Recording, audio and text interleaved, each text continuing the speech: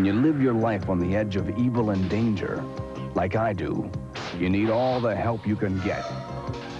This new kit may be a whole lot more than I bargained for, but it's what I need.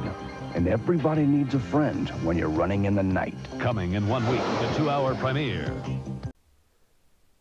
Production 60214, Night of the Juggernaut. This episode was written by Robert Foster and Burton Armus, and was directed by George Fenady. Now, this episode originally had the working title of simply The Juggernaut before they added Night of in front of it. It originally aired on NBC Friday night, 8 p.m., September 20th, 1985. This was the season 4 premiere. It was filmed from June 24th through July 16th, 1985, and it was the 64th episode to air and the 64th episode to be produced, which is kind of rare, right? Usually the airing versus production is way out of order, but in this case, this was the first episode filmed for season 4. And actually, in season 2 and season 3, both those premieres, Goliath and Night of the Drones, were not the first ones filmed for their respective seasons. So this is kind of a rarity that they started the season with the actual season premiere.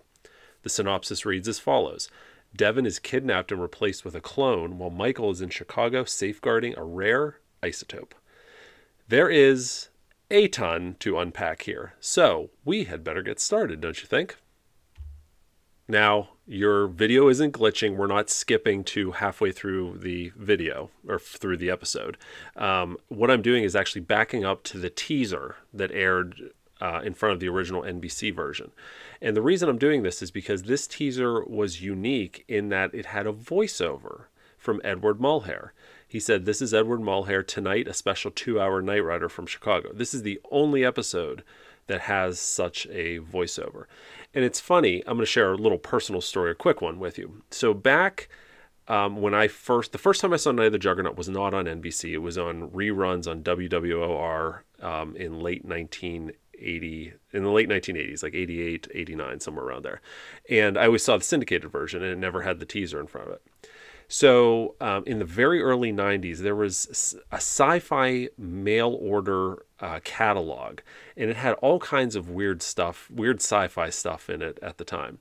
And I remember there was a section where you could buy Knight Rider audio cassettes.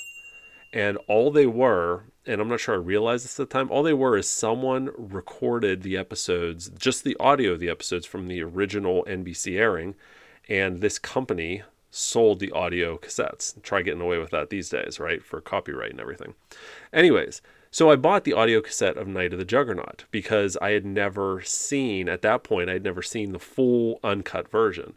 And when I got the audio cassette, put it in my player and hit play, I heard that voiceover from Edward Mulhare for the very first time.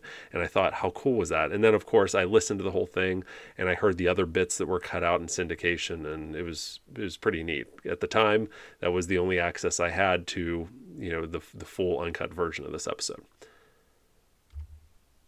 So next, we've got this turbo boost and this. So this is from the opening theme song, the opening intro of this specific episode. Why do I bring this up, right? These are obviously clips from season 3's The 19th Hole. Night of the Juggernaut is another one of those rarities, kind of like Night of the Drones, that has a unique one episode only intro. Because what they were trying to do at the time, remember, at this point, no one had seen Super Pursuit Mode yet. And if you know the show, the season 4 credits have Super Pursuit Mode in them and the convertible quite a bit. So whenever this originally aired on NBC on September 20th of 1985, they wanted to keep the Super Pursuit and convertible a secret until they actually were shown in the episode. So because of that, we have this unique opening credits where instead of us seeing the convertible, we see this turbo boost, and instead of seeing Super Pursuit later, we just see the regular KITT. And even the commercial breaks where, the screen, fades off and we see KITT coming at us through the desert. In Night of the Juggernaut, all of those commercial breaks are still the regular KITT. And it's not until the very end of the episode when you see the created by Glenn A. Larson, the final scene, that we see the Super Pursuit Mode in the desert. But then starting with the next episode for the rest of season 4, all the breaks are the Super Pursuit Mode car and not the regular. And now we see this GMC Astro coming up, hauling the Juggernaut. This is one of Universal Studios' transportation GMC Astros on part of their fleet.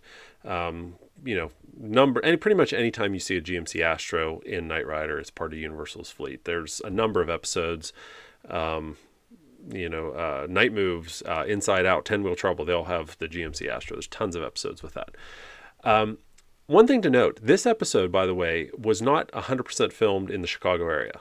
There were a number of scenes that were filmed in the Los Angeles area as well.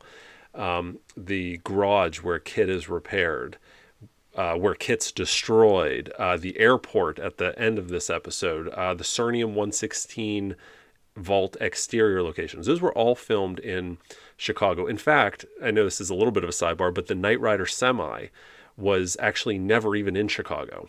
It appears that it is because it's used heavily in this episode. It was never even in Chicago. Those were all filmed in Los Angeles. But this particular scene was filmed in Chicago. So this GMC Astro, they did drive across the country, probably to haul the Juggernaut machine. That was probably its sole reason for being out there. This was on Lakeshore Drive in Chicago, somewhere near Randolph Street and Monroe Street. And it's built up quite a bit since then, but this is a genuine Chicago location. And in the driver's seat of the GMC Astro is Al Jones, who we've mentioned a number of times. He's part of the Knight Rider crew, and we've seen him tons of times throughout the series. He drove the car carrier in the Ice Bandits, the one that KITT turbo boosts on top of. He drove Goliath back in Goliath and Goliath Returns. And in this episode, he actually has a speaking part. He just says just a couple lines right in this scene, but I think it's the only time that he speaks in any of his appearances. Okay, it's finally time to talk about the Juggernaut. So many of you have asked me about the Juggernaut over the last couple years, really. And I was kind of holding off until this episode, right? Because this is the appropriate time to talk about the Juggernaut.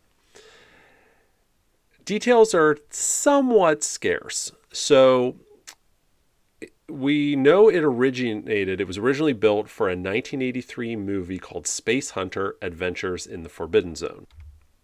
And in fact, here's a screenshot of it. You can see it doesn't have the battering ram in front, and it looks a little less menacing, right? They have smaller tires on it. It's not quite as jacked up. But this is what will become the Juggernaut. Fairly certain that this was built by the Valuze brothers, the same ones involved with the Dukes of Hazzard. Many, many years ago, I reached out to them on, they had a website, I don't know if they still do, but they had a section on their website for like Army vehicle rentals. And they didn't specifically have the Juggernaut on there, but I thought, well, if anyone built something like this, maybe it was them, right? So I reached out to them, and they did confirm at the time that they built this. And they didn't really provide me, I couldn't find the email. Like I said, this was 10 or 15, maybe 20 years ago, but I couldn't find the record of when I talked to them at the time. But they did tell me that it no longer exists, that it was, I don't know if it was, I think it was scrapped. So it's no longer around, but pretty sure that they were the ones that built it. Now, in the script for Night of the Juggernaut, this is how when the first time we see the Juggernaut, this is how it's described. Half tank, half armored vehicle. It's an awesome sight. A 16-foot battering ram protruding from its turret. The driver, Hauer, faces a control panel that rivals KITT's, right? And if you watch the episode, I mean, to start the Juggernaut, he has to switch like, I don't know, 30 switches, press buttons, and all this stuff. Seems like it should just be a turn of a key. But anyways, one other note here regarding the Juggernaut. So we have some production notes on the dailies that as they were filming each day, they would come back and look at the footage they shot, the dailies. And the dailies noted, the early dailies noted that the location made good use of Chicago, but some reshooting may be required in the opening sequence on the lot. The disappointing Juggernaut has been redesigned. And then it also says the production team is still learning how to use Super Pursuit Mode effectively. But I thought that was interesting because in the episode itself, we see the Juggernaut redesigned, right? At the very beginning here, we see it's got some blue accents and it's silver. It doesn't have that giant grate on the front. And halfway through the episode, you see them working on it, right? They're adding additional, they added the contact detonating tip and the that guard in front of it, and they kind of repainted it all this matte color. And I don't think that was the original intent. I think that came down from the studio because they felt like it needed to be redesigned. So that's why the look changes on the Juggernaut halfway through the episode. And like I said, this was on Lakeshore Drive. And if we look at this high rise in the background, this rounded building, that helps really identify where it was. So there's that building today. Not sure what the discrepancy is with this wall here. I'm guessing this must have been rebuilt at some point because I looked all around. I couldn't match that perfectly, but that's clearly that same building. So if we look at it from this direction, and then we get this point of view shot, we can see that it's similar. This might not be the 100% exact location, but it's got to be really close because that building's right there. Okay, let's continue. All right, now we get our first look at Michael and KITT in the episode, and this debuts the brand new insert car for Season 4. As we talked about a lot in Season 3, the Season 3 insert car had a whole bunch of issues by the end of the season. The roof was leaking, and it just wasn't quite as put together. So for Season 4, they brought in a brand new 1984 Trans Am that had an interior-only conversion. The outside of this car was still a stock black and gold Trans Am. And it was the only car ever used where they never converted the outside of it. So this was only the insert car and never anything more. Now we do have better shots than this one of this black and gold insert car, but we don't have the permission to show them, unfortunately. So this one was given to us by Bill Purviance. Now, Bill was one of Knight Rider's car carrier drivers, right? And he provided this awesome, awesome photo from later in Season 4. But if you look right here, let me see if I can, it's hard to zoom in there, but right there, you can see how it still has the gold trim on it, right? So this was the only car they ever had that never had an exterior conversion. It was gold all the way through the end of the series. And while we're talking about the cars, let's just get it out of the way now. Night of the Juggernaut used 13 KITT cars. Isn't that unbelievable? 13 KITT cars. I think this might be the most cars used in a single episode. So let's go through those 13. Number 1, the roll caged acrylic window jump car. Number 2, the Flivver car, which we haven't seen much of in Season 3. The Flivver car is back, and we'll see it a couple more times in Season 4. For those of you not familiar with the Flivver car, we actually did an entire video on this specific car. It was a Volkswagen-powered dune buggy jump car, so you probably want to check that out. There's a lot of cool information in there. We've got the Season 3 and 4 hero car. We have this car, new to the series, the convertible. We've got the primered doorless kit that they are putting back together, and I have some very interesting information about this specific car, which I'll share with you when we get to this part of the episode. The right-hand blind drive car, used only for this one scene in the entire episode. The hardtop stunt car, the same hardtop stunt car that we've had on the show since middle of Season 1. Our kind of general purpose T-top stunt car that debuted at the beginning of Season 3. We've got this new Season 4 insert car. We've got this different hardtop stunt car, which we'll talk about when we get there. The Super Pursuit Mode car. This poor hardtop stunt car that got destroyed. This trailer half convertible car.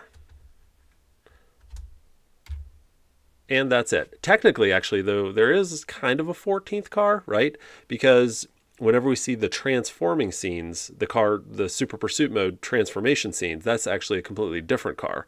That's the Acid Pit car from Junkyard Dog. So I guess there's 14 cars technically in this episode. That's just nuts. close-up of KITT's voice box. One minor change that they made to the voice box between Season 3 and Season 4 is this normal light. In Season 3, it actually says normal cruise. By Season 4, they changed it to just normal. However, auto cruise, you can't see it here, but it still says auto cruise like it did in Season 3. But normal cruise is now normal. And here we have 2 returning Knight Rider guest stars. We've got both from Season 3. We've got Nicholas Worth on the left, who we last saw as Riles in Night of the Chameleon. And on the right, we have Mr. Boyd LaSalle himself, John Considine, from Season 3's Night in Disgrace. This is kind of an often overlooked detail about Philip Nordstrom as the character. I mean, of course, he has this like robotic hand or strengthened hand or whatever. But what's interesting to note is how he carries himself, specifically in this first scene. Later in the episode, his hand kind of acts more like, I mean, whenever it's at rest, it looks like a regular hand. But here, he really works hard to make it look like a mechanical hand. So he holds it up real stiff-like, and obviously they put a ton of makeup on it to make it look kind of fake. And then as he's walking, you can see his arm, this arm is kind of swinging normally, like it would as you walk. This one he has real stiff, and he holds his pointer finger on his thumb together, like it's, you know, like a mechanical arm at rest. But it's a detail that most people don't really pick up on. Like I said, later in the episode, when you see him, he doesn't really hold it like that. So it's just in this first scene with him. Establishing shot of Michael and KITT entering Chicago. Look very closely, and what do we see? The family truckster from National Lampoon's Vacation, which I think was 1983, wasn't it? And I believe this footage was also used in the opening shots for the Married with Children television show intro. So any question if Michael Knight and Clark Griswold, and I guess Al Bundy, are in the same shared universe, this is your answer. They are. So in the interest of time, because there's so much to cover, I'm not going to go over every single filming location because there's a ton of them. I'll just do a few select ones. This is still Lakeshore Drive in Chicago, and this is KITT turning onto, I think, Madison Avenue in Chicago. You know, feel free to look at these locations now if you want. Some of them are pretty much the same as they were back then. Some are quite different. So take a look at this once again. Look at the crowd, right? All those people in the background have all come out to watch a Knight Rider being filmed, which I think is just really, really cool. And especially this scene, the one and only scene in the episode with the right-hand blind drive car, where you see just all these people. Just look at this. Look at all these people that came out, all 3 levels. There's people up the top, in the middle, and down below that came to see Knight Rider being filmed. And this is a really neat thing because, you know, KITT's driverless here, and he goes down the street. All these people are really close. He does a 180, you know, right in front of their faces. That must have been really, really amazing to see. And of course, Michael and RC stop these muggers, and one of the muggers is Jack Gill, making yet another cameo appearance. And what would Knight Rider's 4th season be without Peter Peros? Yeah, Peter joins the show in this episode as Reginald Cornelius III, RC3 for short. And we talked to Peter Peros many years ago. He said he competed with a then unknown actor named Blair Underwood for the chance to act alongside Hasselhoff and the team.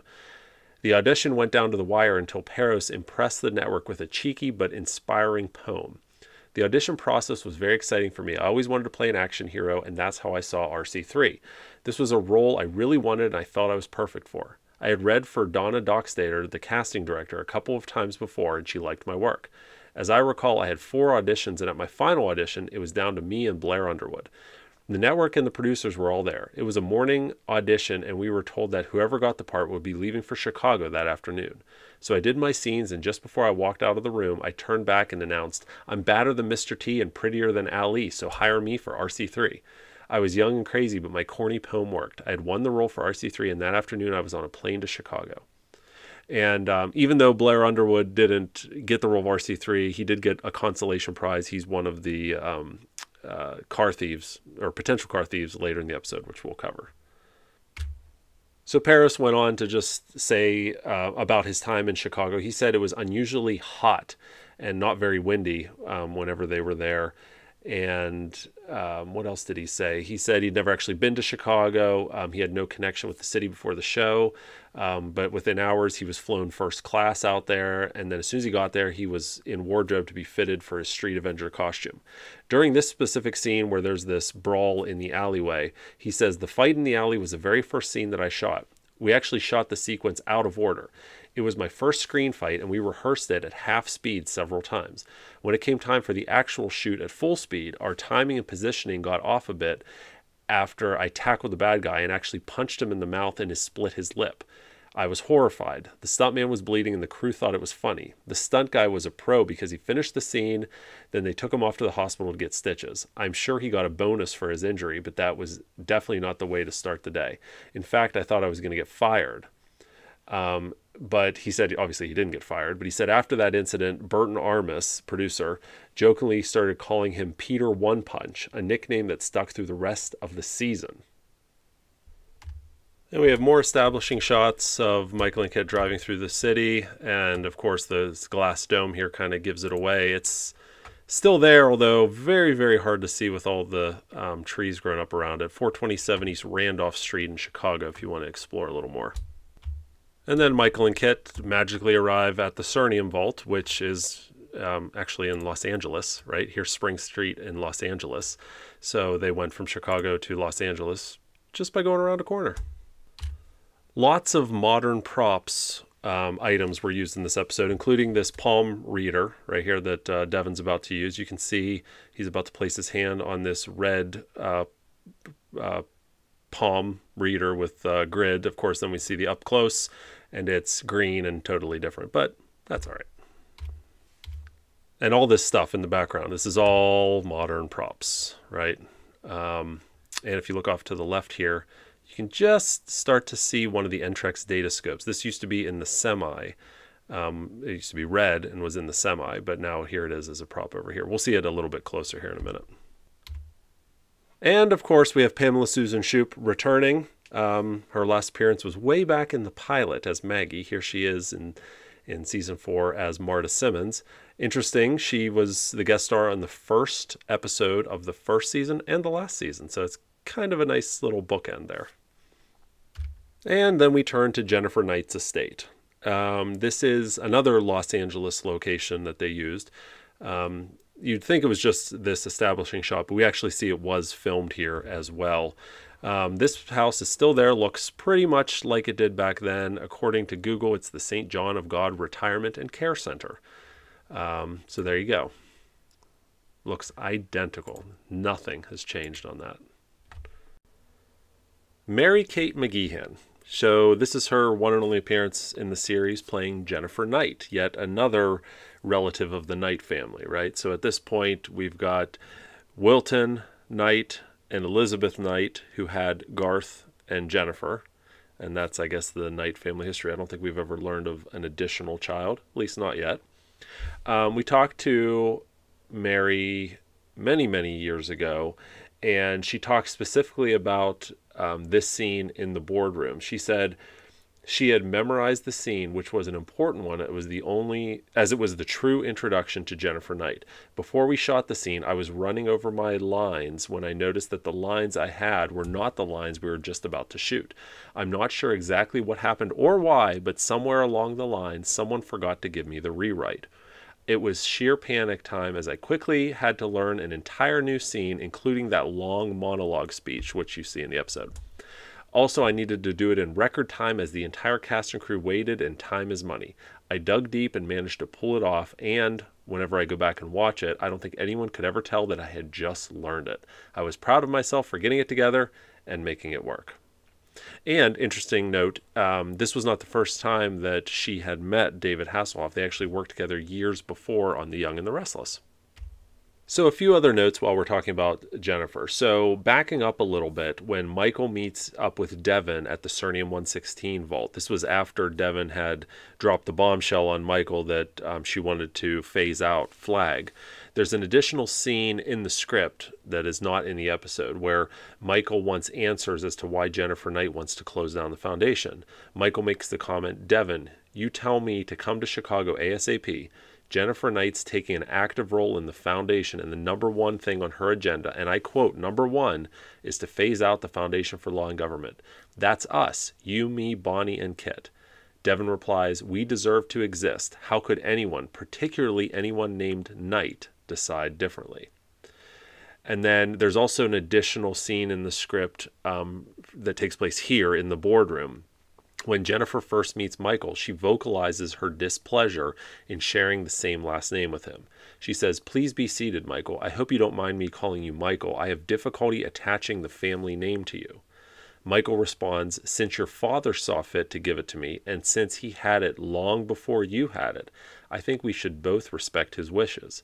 Jennifer then says, my father, as you well know, is dead. I'm not. I carry the name now, and I refuse to have it attached to violence and a vigilante state of mind. And then one additional piece from this scene. So Michael, stands up and kind of defends the foundation.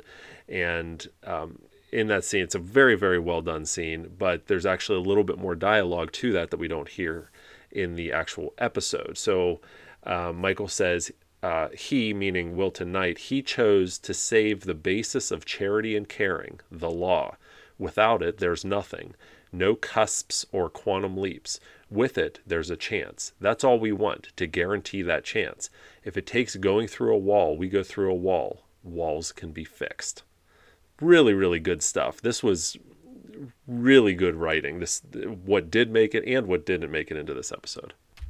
And a little bonus for you guys. So a few years ago, we talked to Gino Grimaldi's family. Gino, unfortunately, passed a while back. But we talked to their family, and they shared these really cool behind-the-scenes photos of Gino from multiple episodes throughout his career on Knight Rider. But I want to share these specific ones because it has Mary Kate in it and Gino Grimaldi and the convertible KITT, as you can see here. So Mary's drinking a Diet Coke. She's got her script here highlighted with her lines. We see kind of a good look at the dash on the convertible. You can see there's no voice box in it. The dash is all stickers, and we'll get another look at this later on in the episode.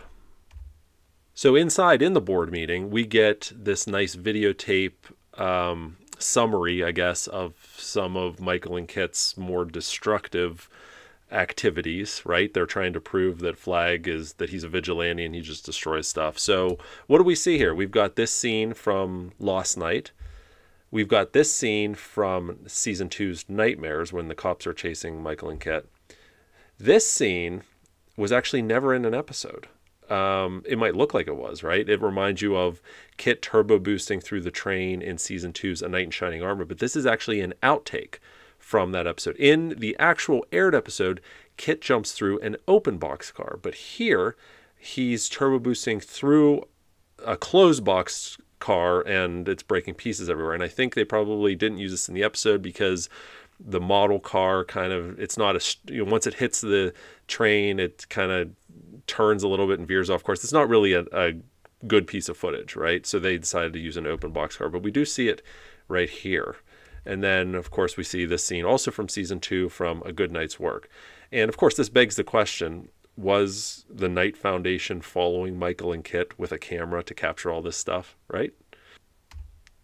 Devon is captured by Philip Nordstrom, and the idea is obviously to have this guy get plastic surgery to make him look like Devon. So first, can we acknowledge that this guy, this actor, really looks like Edward Mulhare? Like, it's not hard to see. I think he's got a wig on, but you could actually kind of see the resemblance. So I have a challenge for you guys. Can any of you identify this actor? Because he's not credited in the episode. I have no idea who he is, but it'd be kind of interesting to talk to him, don't you think? He was really literally only in this one brief scene. According to the script, in the episode, they call him Mr. Elliot. His first name, according to the script, is Jonathan Elliot. There's also an additional scene right after this that shows Devon's palm prints being copied and Jonathan Elliot listening to recordings of Devon's voice to be able to mimic his speech patterns. But all that was in the script but didn't make it in the episode. We've now moved to the outside of Marta's apartment. This is on North Edgemont Street in Los Angeles. Again, another filming location, supposedly in Chicago, but actually in Los Angeles. If we look here, this is the hero car. And something kind of neat I wanted to point out. Do you see this silver thing right here? Let me zoom in. Right here. Any ideas what that is? I know what it is. So between season 3 and season 4, this hero car got a brand new front bumper. This is this bumper, this specific one, the season 4 style bumper, was sculpted and molded and cast by George Barris and his crew at Barris Custom City in North Hollywood. And this is a rubber bumper, and it's reinforced with chicken wire. How do I know all this, right? Because we've got 2 original cars. One of those 2 original cars has an original season 4 bumper on it. So we know exactly how they were created. So what is this thing? This is a piece of aluminum, and it's bent in almost an accordion shape. So you see the front piece, then it bends back, then it bends over here. The front of this, and you can't really see it because of the shadow, is grafted into the front of the bumper. And this back piece is bolted on to the factory Trans Am bumper impact, the metal bar that's across here. And this was, because the bumper was rubber and not fiberglass, this was another way for them to kind of secure the bumper in the middle. There's also these flaps underneath each one of the top pieces of the bumper here. So just a way to secure the bumper, because you figure it's rubber. Now it's kind of a harder rubber, and especially now our bumper is like rock hard because it's 35 years old. But back then it was a little softer, and because of that, they needed to add these extra supports in to keep the bumper kind of stable so it didn't move too much. Did you ever notice in this scene when Michael comes in to meet Marta Simmons that Hasselhoff looks up, right? So why is he looking up? It's weird. Like, she's talking to him and he just kind of looks up. So the answer to this can be found in the blooper reel. This scene is in the blooper reel, and in the blooper reel you hear the actual audio of what's going on. This was on a soundstage. This was not the interior of that building we just showed you. This was on a soundstage at Universal. And I think, I'm almost positive based on the footage in the blooper reel, that there was a bird in the stage that was making a lot of noise. And Hasselhoff looks up and is looking at that bird while Marta's trying to talk to him. So that's what's going on here. So check out the blooper reel and you'll see that clip. You're gonna rip a car, it might as well be new, right? That's kind of the subplot here about how KITT is old. Then he gets destroyed and he has these new features and all is well. But this is on the streets of Chicago. This is one of our 2 cars. This is the same car that you saw in Jay Leno's garage many years later when it was still a hardtop car. And it's used fairly heavily in this episode. We'll point out some other scenes where we see this car. And obviously, just take a minute to look at Artie's outfit. I guess this was your typical punk outfit from 1985 with a necklace made of safety pins, a razor taped to his lapel. You know, that's quite a daring look. And then here is Blair Underwood, which we talked about before. He was up for the role of RC3, didn't make it, so he got this role as a consolation prize. Back in the new insert car, do you notice how Marta, or how Pamela Susan Shoop, is really like pushed up close? The seat is not only fully forward, but it's actually lifted up here.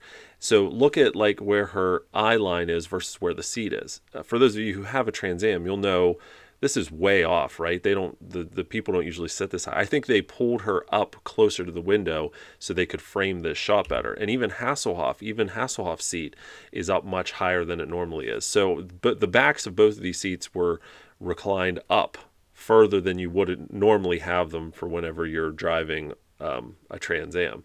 And that's why they get a little bit more relaxed later as the season goes on. But for this episode, for some reason, they're up pretty high. All right, so then we have this sequence where Michael's driving. I think this is probably still Lakeshore Drive during this ambush. I'm not sure. And I'm also not sure, maybe you guys, you Chicago natives, Eric Wang, know, was this piece of this road, it looks like it was under construction. And I'm not talking about the props for the cones and the barriers, but I feel like this whole area was still under construction, and that's how Knight Rider was able to use it, because they didn't have to close off traffic in Chicago to be able to film in these locations. So then we see this insert shot, and we do see Hasselhoff's script right down here, just barely. And as we move forward, we see the bad guys chasing him. This is Andy Gill, Jack Gill's brother right there. And then we move forward. This is the hardtop stunt car with the rubber shell on top of the car, which we've talked about before. This was the body. They molded a rubber shell off a real Trans Am and placed it on top of some of the stunt cars to be able to, have them in stunts, but then have them not get dented or scratched or anything like that. So you can see here, I mean, when you look at it in Blu-ray, you can clearly see there's a shell on top of this car, right? You can see the gap here. You can see all the squibs here from all of the bullet ricochets, the sparks. And then we go back to the insert shot. Now you see the clapper board right here, right, which we didn't see prior. And then we move forward, and this is once again one of our two cars. This car, for season 3, it had a different bumper. It was just in a couple episodes at the end of season 3, which we covered in those respective episode commentaries. But here in the first few episodes of season 4, it has a unique bumper that no other Knight Rider car ever had. This is a rubber bumper molded by George Barris. And for those of you familiar who have studied, the 4th season style bumper on these cars, normally the tops are completely smooth, right? There's no gaps here. There's no acrylic for turn signals. There's no indents. There's nothing. But this car, we do see something like that, right? We see that this car does have indents, but it's a 4th season style nose.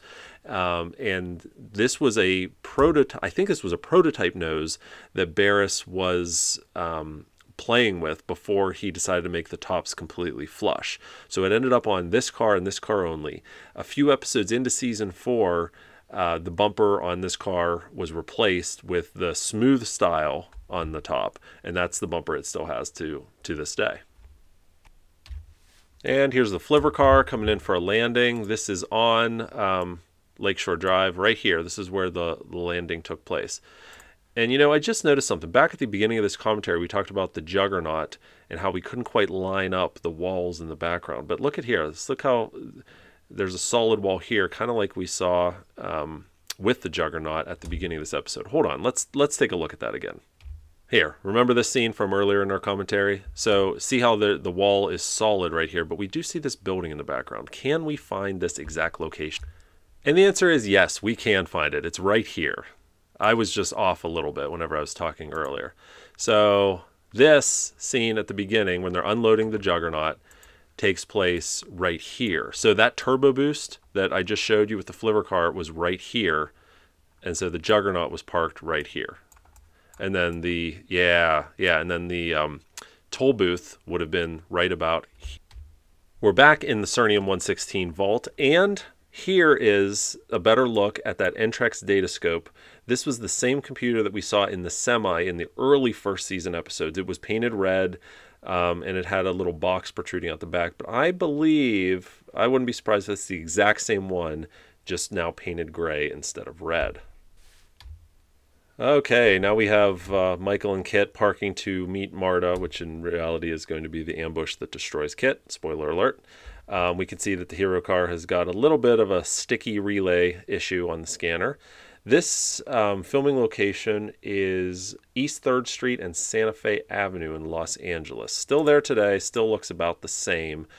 You'll see as we progress forward, there's no barriers over on this side like there are now, right? So KITT drove through here and through these two bridge supports, right? So if we go back here, he's driving through these bridge supports right here. So what do we see on the other side? Well, obviously this has all been developed now. You know, the rows of loading docks that you see here are no longer there. So, but this is the location where KITT was destroyed. Be sure to take a peek at our exclusive merch not found anywhere else, like our Knight Rider historians and semi-restoration team branded apparel, along with our line of Garthwear, trademark pending. T-shirts, hoodies, even coffee mugs in a variety of colors and styles to suit every taste. Your purchase directly supports this channel and helps us to continue bringing you awesome content. View the merch below this video and click on the link in the description for our entire catalog. And we see the Juggernaut coming through the brick wall. You know, obviously this was a facade that the studio built. And if you look here, the bricks, they're actually this pink pyrolite, the styrofoam, right? They're not actual bricks that it's breaking through. And we're going to walk through the destruction of KITT. There's a lot of neat things you can see in this sequence here, right? So first we see the Juggernaut hits the left rear quarter of the car, busts off the blackout right here, right? Hits it. You see pieces of the blackout flying just like that.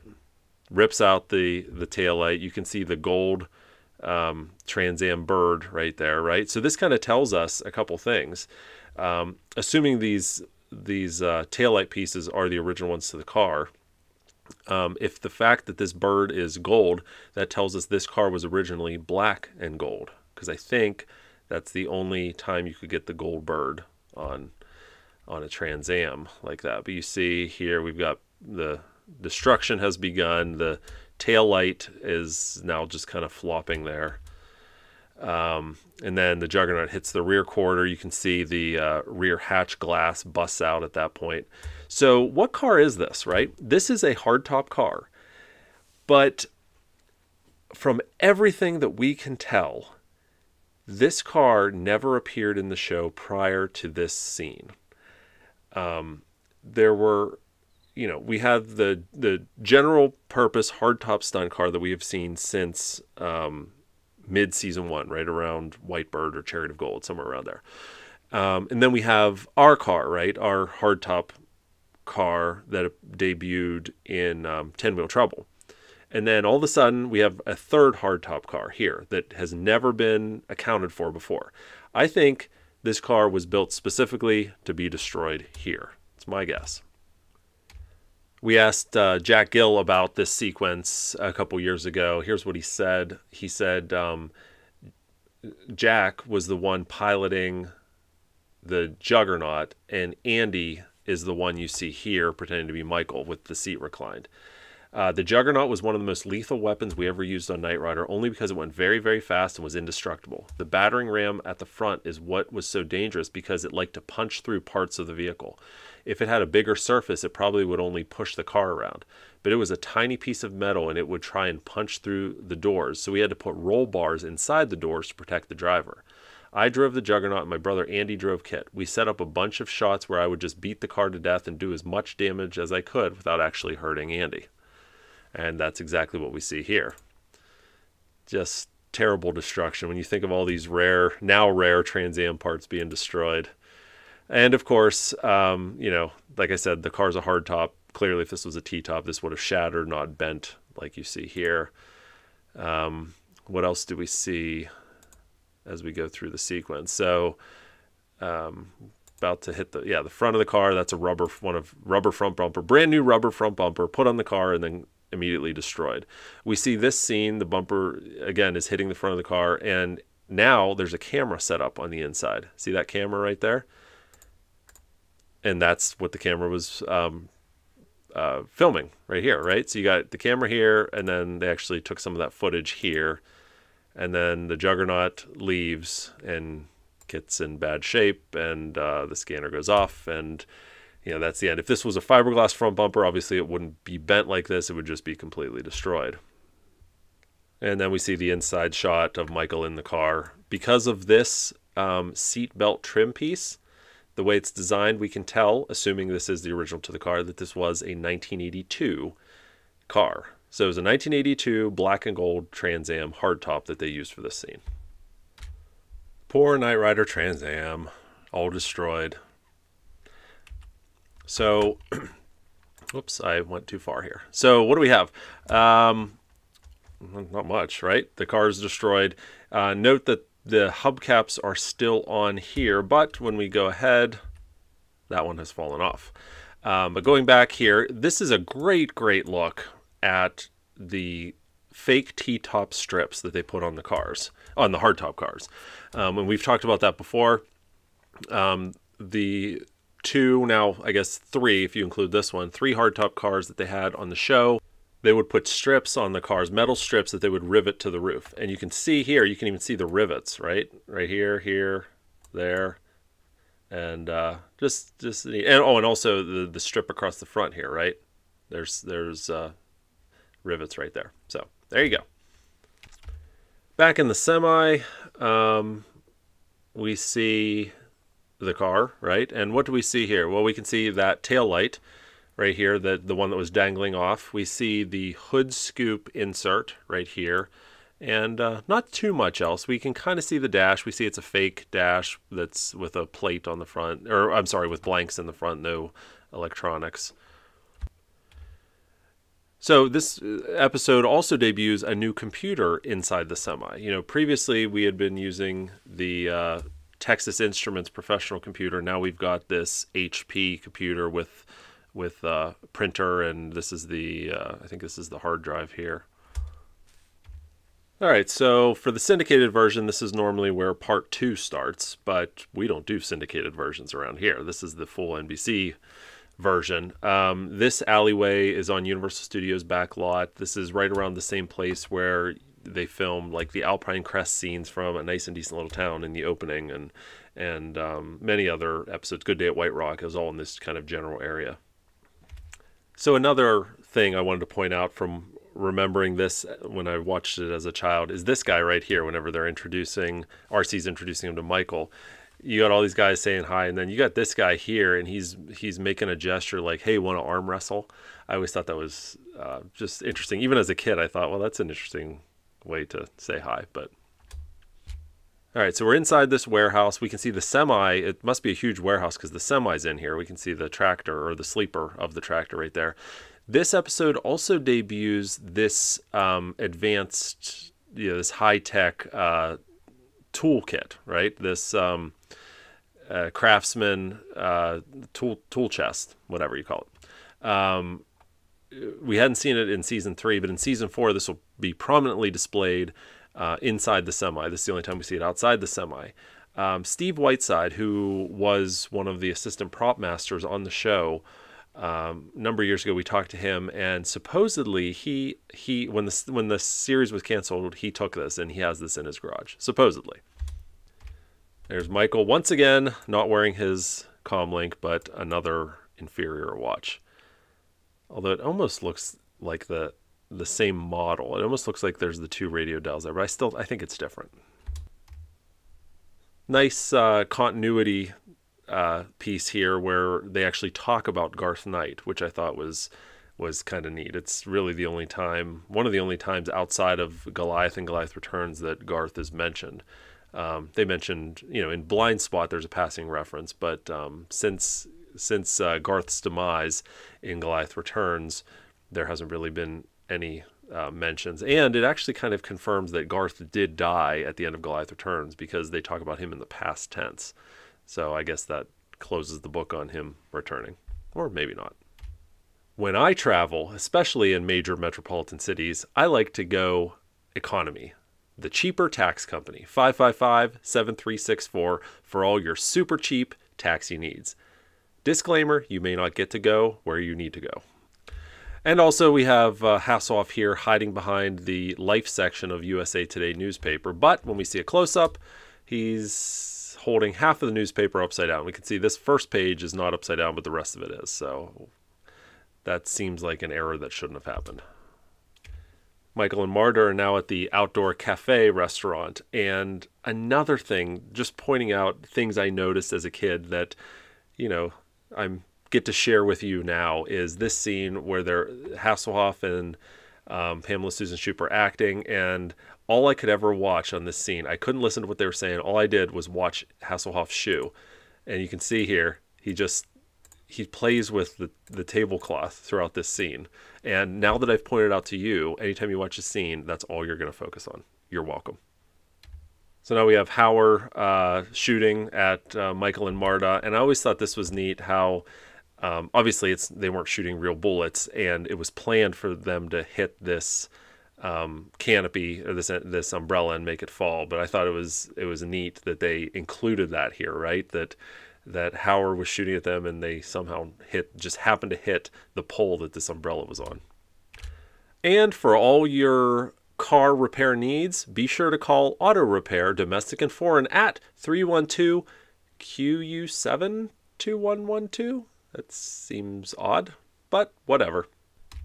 All right, so then we see this nice shot. RC showing Michael some of the enhancements that they're making to KITT. Interestingly, the enhancements that they show him with this overhead console, this is the same overhead console the car had already in Season 3. So it's not, RC's not showing him anything new. It's the console that was already in there. But pretty sure this was a Michael Chaffee design that made it into the show here.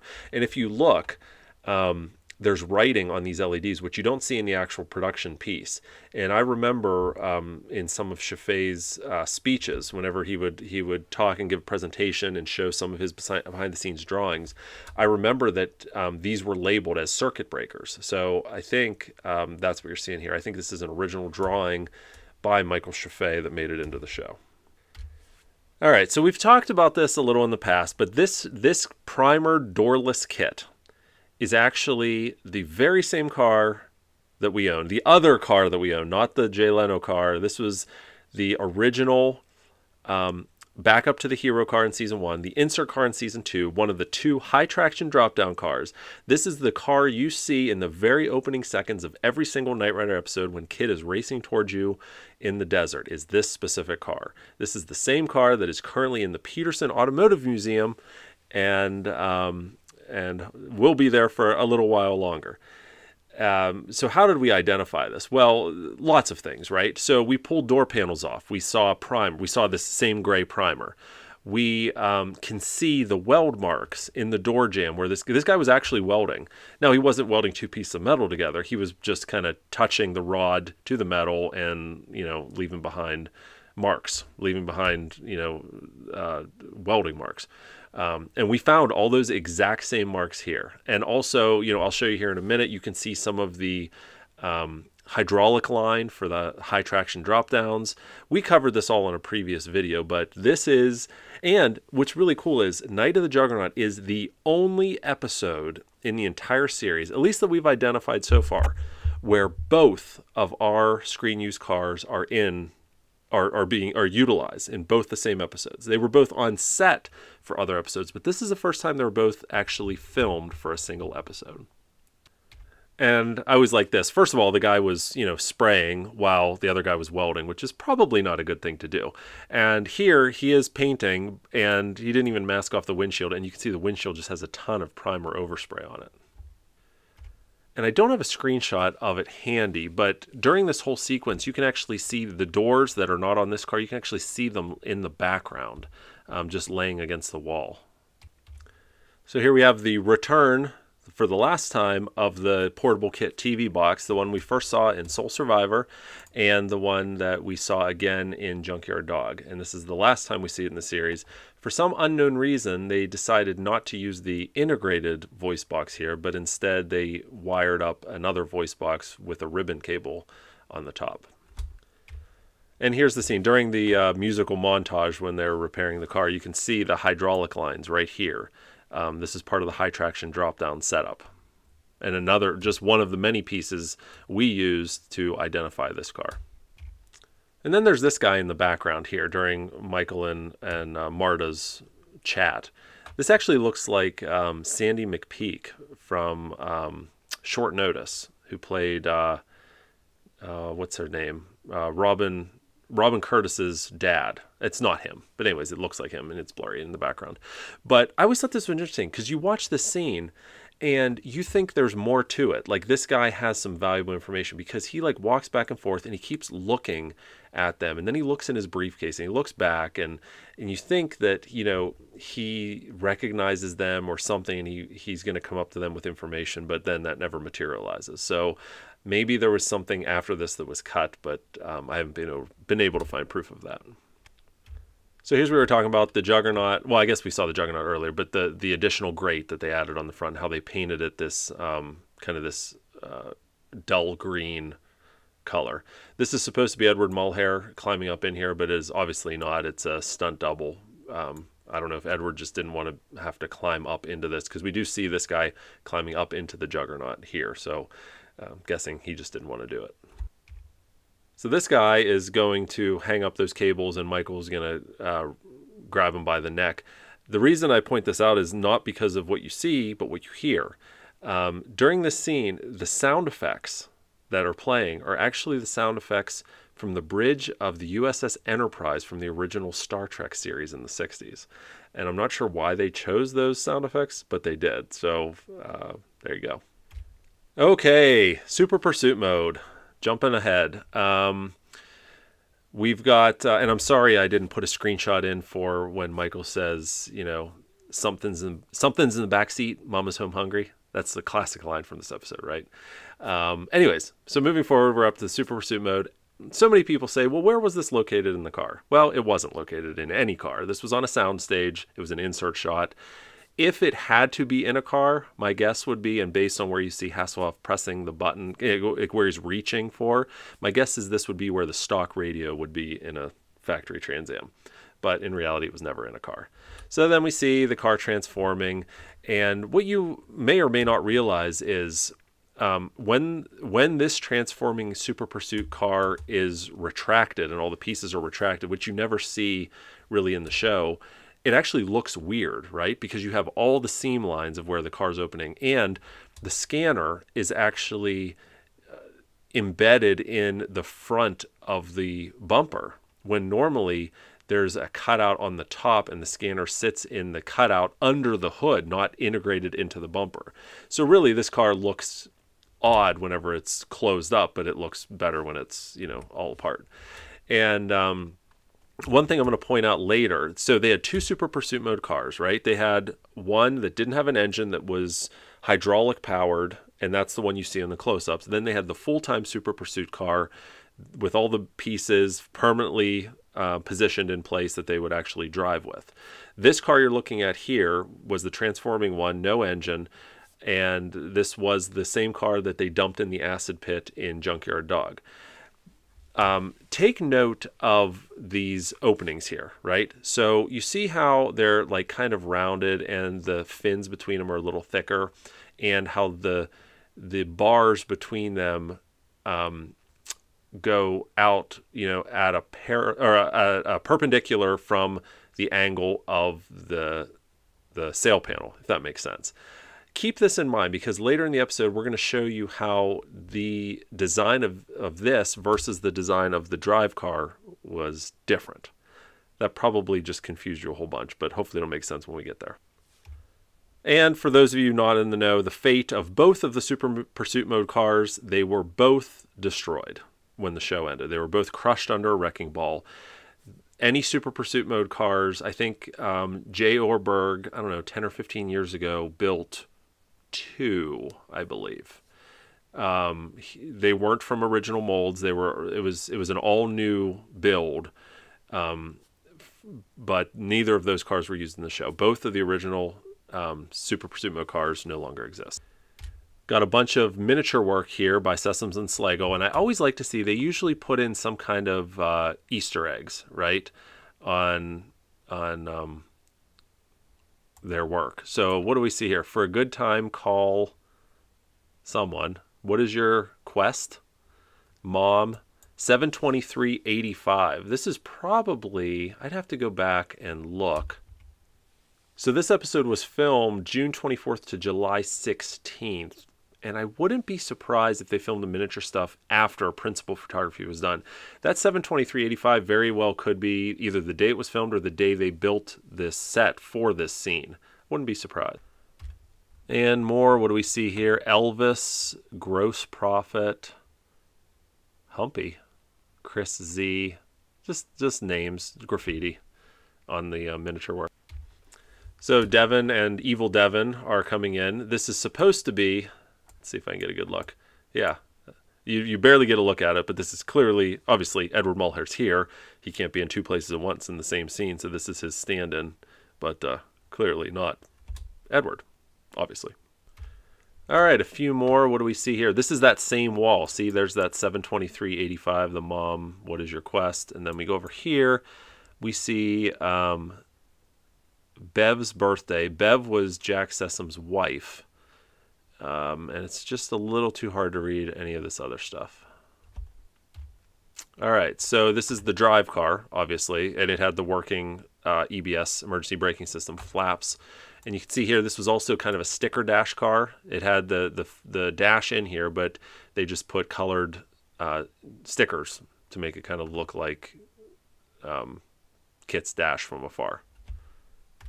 So naturally, just as most 80s shows go, Michael arrives just in the nick of time to stop the bomb. However, if you watch this, you see it's at 2 seconds. Michael rushes in, rips the wires off. But we hear 2 more beeps, meaning it would be down to 0 and it would explode. But he rips this off and it's at 1 second, right? How convenient. But clearly, 2 seconds, beep, beep, and it would have gone off.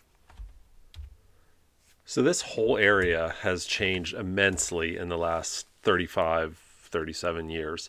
This is, I think, East Wacker Drive, because we see KITT and then we see him coming out here, and you can see that same dome building here and the same curved high-rise that we saw at the beginning of the episode. So with those two cues, you know, it's somewhere in, this is that lower Wacker Drive. I think KITT came out from under here and was driving off this way. But you can see this has all been developed, and a lot of these high-rise, you can tell by the design that they're newer than 35 years old. So hard to find evidence of where this all took place, but it was in that general area. KITT plots out the Juggernaut's route, and if you look at the maps, he's actually plotting out routes back in Hollywood, which is going to do them no good at all. So this is one of the extremely rare times. In fact, I think the scenes here at the end of this episode, the only time we see the inside of the Super Pursuit Mode drive vehicle, which was the original Season 3 insert car.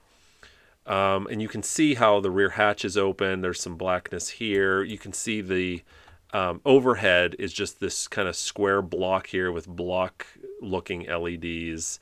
Like I said, the only time in the series we see the inside, where they film on the inside of the Super Pursuit Mode drive vehicle.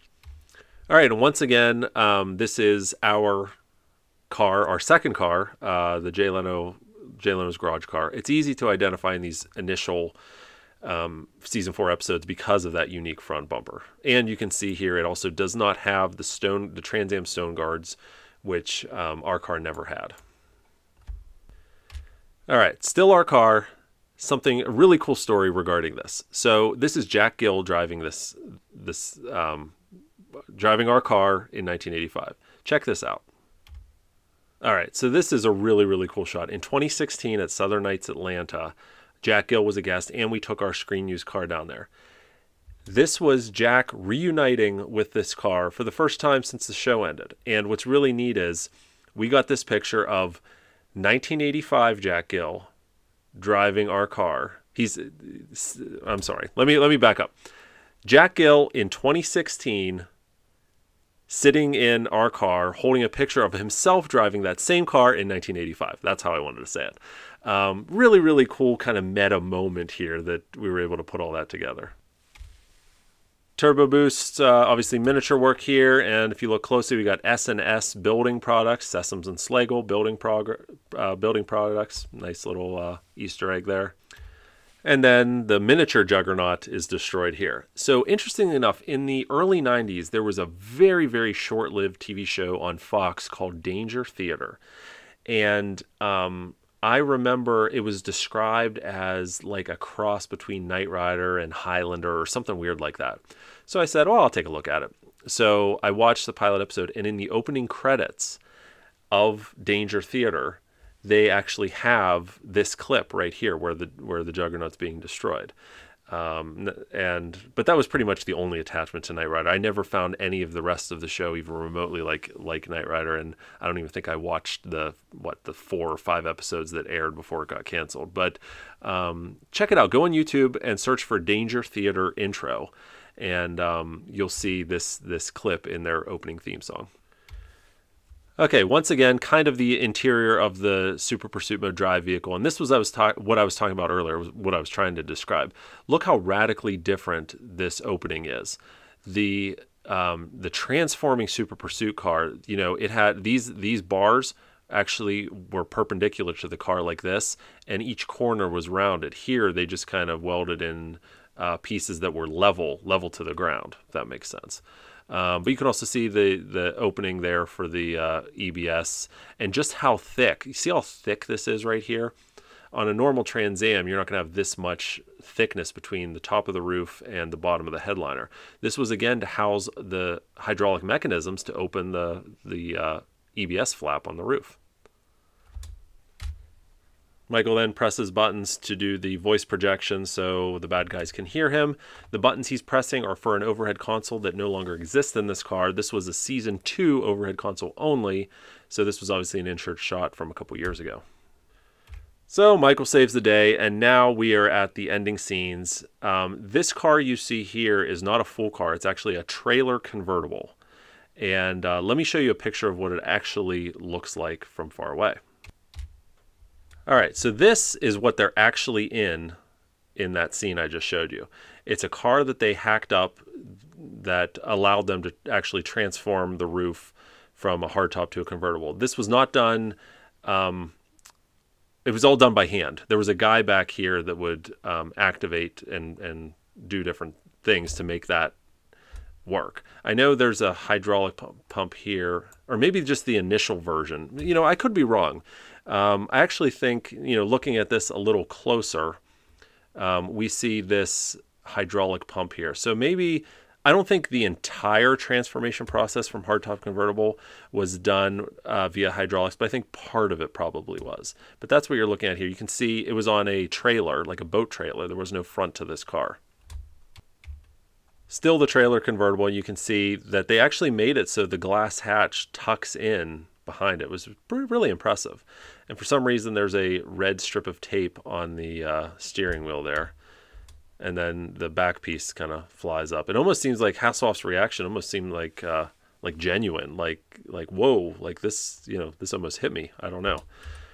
So, and then the convertible is debuted. This convertible still exists. It is in the Deezerland Museum in Orlando, Florida. It's one of the 5 that have survived. This is actually a V6 Firebird, and they never replaced the engine. It still has its original V6 engine in it. The only Knight Rider car that did not have a V8 in it. And the convertible would go on to be used, I think, in 7 or 8 total episodes, and that's it. And just like the Super Pursuit Mode car, this one had a bunch of stickers as well, which you can just kind of see there.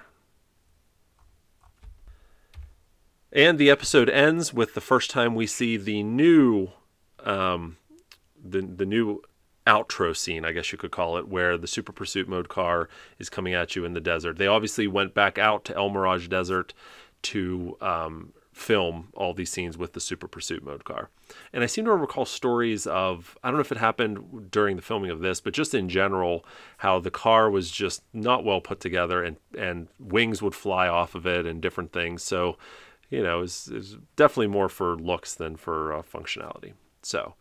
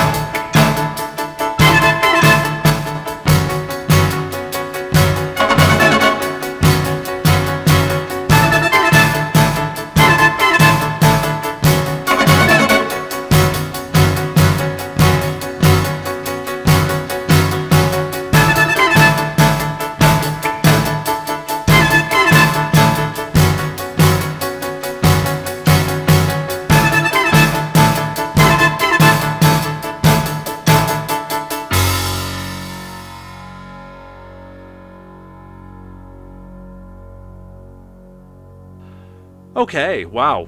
That was a huge episode to cover. I hope you guys enjoyed it. I hope I didn't miss anything. I'm sure I missed something. But hopefully you enjoyed it. We're going to continue on. You know, we are now in our last season of episode commentaries. So we're really going to enjoy them. And, you know, there's some good episodes left in season 4. There's some stinkers too. But we promise to cover them all, and cover them all we shall do. As always, if you made it this far, thank you so much for spending this time with us. We greatly appreciate it. Share this with your friends. Subscribe if you haven't already, and we'll talk to you next time.